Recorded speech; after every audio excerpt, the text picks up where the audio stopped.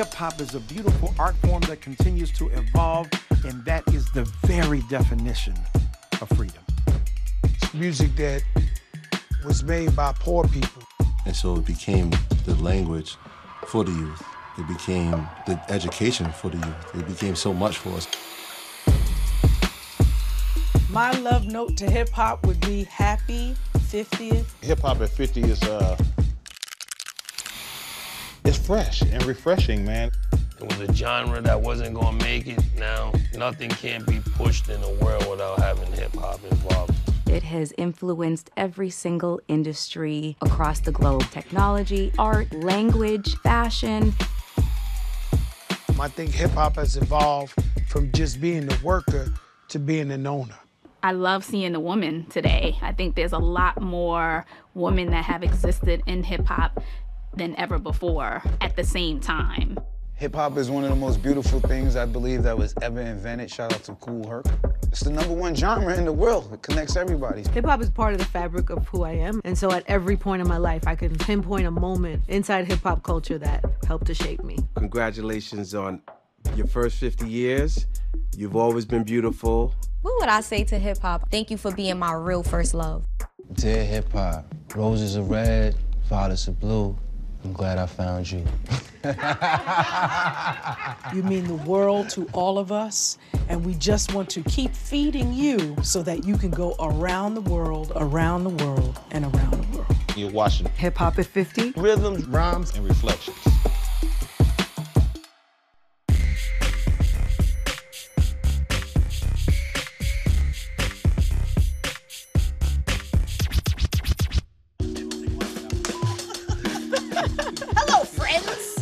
So obviously, you know, we're celebrating Juneteenth and just the impact of hip-hop, 50 years of having a voice that we've used in so many different ways. But when we go back to hip-hop's beginning, 1973, we have the first house party where Kool Herc is DJing and sparks the sound of hip-hop. And by the end of the decade, I mean, we had evolved so much sonically that we started to see hit records. Like Sugar Hill Gang's Rapper's Delight was huge. Now what you hear is not a test, I'm rapping to the beat. When did you first realize that hip-hop was more than just music? You could date it back to The Message. The Message with Grandmaster Flash and the Furious Five with Melly Mel. You'll grow in the ghetto, living second rate, and your eyes will sing a song of deep hate. They were the first, that was the first conscious hit record. The end of the video of The Message, they get locked up in the back of the police car. Like, yo, we ain't do it. We ain't, you know. Yeah. And so it's a strong message. It was super strong. It was the first time I remember seeing a video or a song where that's somebody's talking about what the real struggle looks like. It's saying to America, you don't really know who we are, so let me tell you, it's like a jungle sometimes. It makes me wonder how I keep from going under. And that song helped us understand the drug addiction, the crime, the seedy underclass, and the culture of the city that made life hell for many inhabitants. We was voiceless. And so that's why, you know, I speak up for so many of the people where I grew up, is because we used to get abused by the police. It wasn't no social media where you could turn the camera on. Wow. Imagine we didn't have hip-hop. Imagine we didn't have that voice. I must have been 5 years old, 8 years old at the time. And you could realize that this was something that was crossing cultures and crossing languages, and it was, as you say, in the plight of our people. And then as I got older, to KRS-One, self-destruction. Ooh.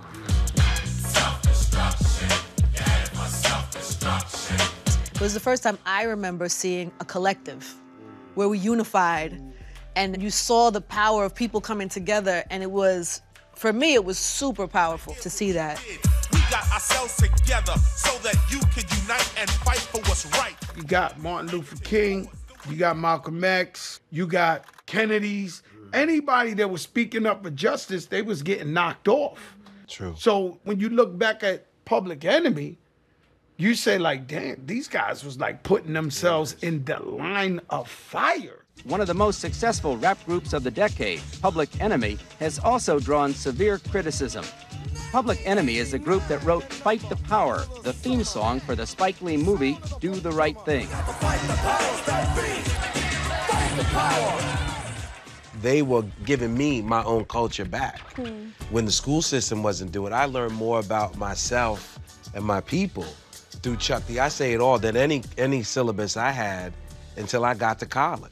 You know what was dope too is the way that we would learn about different places. And you think about like NWA coming out. I never traveled outside of New York. I didn't know what the hood in the West Coast even looked like. So it was like social media, right? It was like a news network in some type of way. I feel like hip hop educated us. NWA, I more relate. I'm trying to keep this ungangster as possible. No, but I related in a major way to NWA. Hip hop, you know, people had their own story to tell all around the country. The Los Angeles rap group NWA drew fire from police because its album Straight Outta Compton talked in brutal and vulgar language about retaliating against cops for their anti-gang sweeps in the LA area. Police coming straight from the underground. A young got it bad 'cause I'm brown. And not the other colors. Every word was measured. And think about it. That song comes out 88 and then Rodney King in 92. We're talking about the videotaped beating of Rodney King. When you think about the Rodney King, the riots and all that, this was the soundtrack. You look at, you know, cities like Baltimore, Ferguson, you know, you're seeing the same things that were being talked about in the late 80s by NWA still happening, still capturing headlines right now in 2023. You know, F the police. That was the type of songs we would sing on the front lines when we were in Louisville, when we were in Minneapolis, right? Standing Still for those Black songs? lives. Still those songs, Yes. right? So it's true. It's this connecting point, and I think that, you know, we're talking about hip hop turns 50, but I think that like hip hop is a living and breathing thing that we are constantly creating. When I think about Black Lives Matter, I think about Kendrick Lamar. If I'm all right and you all right, We gon' be all right. We gon' be all right. Kendrick Lamar has really kind of picked up the pole where his predecessors, NWA, left off. When did we first see that connection serve us? I could say when we elected Obama. Thank you. God bless you. And may God bless the United States of America. You see how divisive this country is now. It's never changed. It's always been divisive, right? But because of hip hop music, it brought a generation of people who grew up under hip hop, who were partying in the clubs and loving this art form together. And they was like, yo, I could rock with him. Like, I don't see it as he's the black man, I'm the white man, you know what I'm saying? I remember that night he won. And I went to the club. I was in Miami, and the whole club,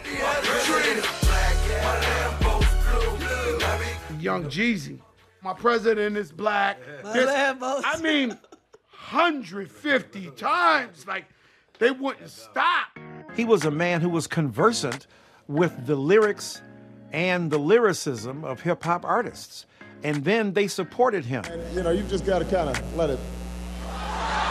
President Obama is known as the first hip-hop president. If you make a gesture of brushing the dirt off your shoulders, you're pretty hip. This is not so strange in hip-hop, of having a young woman or a black man in power, you know, in ways that I don't think America had never seen. So now maybe in your generation, you're seeing this whole new crop of leaders, artistic or whatnot, that we've made space for. When Obama first got elected, I got my first invitation to the White House, which they asked me to come host a panel on criminal justice reform. I know what I see, I knew what I saw growing up, but I hadn't done work in the space. I didn't feel worthy of to some extent. And then they explained to me that the reason they wanted me there is because it is my audience that this topic most affects. That's right. And so when I understood that, I was like, absolutely, that's my seat to have. Ladies and gentlemen, it's my great honor to introduce to you the President of the United States, Barack Obama. So I wonder, as a culture, when do we take ownership that we belong in every space? Yeah, so I would say, I actually worked in the Obama White House in 2016 on criminal justice reform. I was one of the youngest interns there, and I was 19 at the time. There are people in those positions that are advocating for us to make those spaces and have those rooms, and also realizing that we need to make sure we bring everybody up in here. Yes. I think that really is what hip hop has done and it continues to do. It's But like hip hop let me go to Capitol Hill and represent American people on behalf of prices and transparency in healthcare.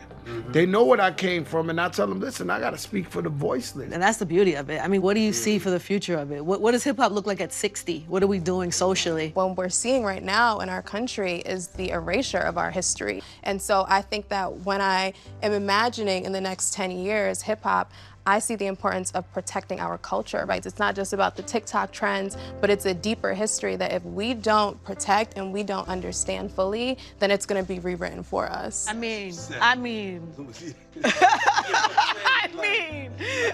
Hold on.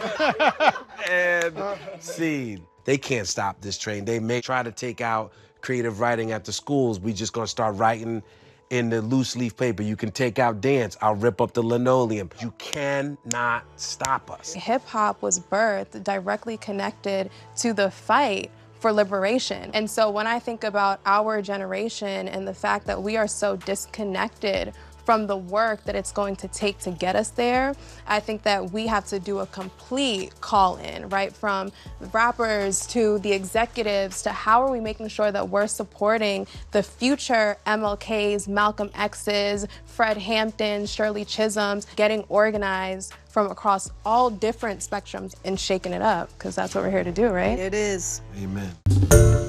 Hi everyone, George Stephanopoulos here. Thanks for checking out the ABC News YouTube channel. If you'd like to get more videos, show highlights, and watch live event coverage, click on the right over here to subscribe to our channel, and don't forget to download the ABC News app for breaking news alerts. Thanks for watching.